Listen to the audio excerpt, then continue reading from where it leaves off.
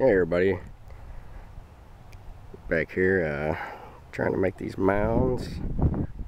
I initially put this chicken coop out there and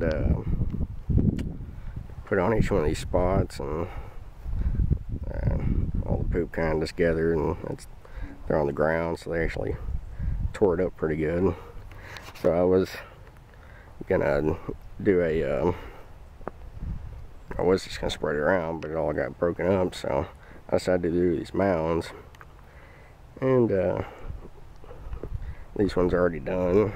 I had the chicken coop, and then I had when I would move it, I would put all the dead grass and stuff and put some dirt on it.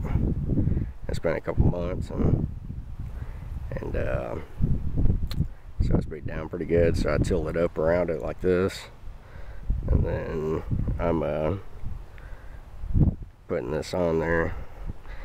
So this is that layer, and then this is what's on it.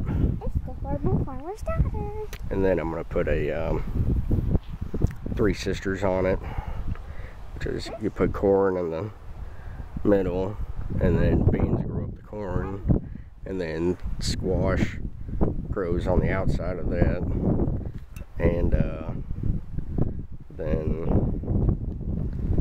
takes it from mice and stuff a little better.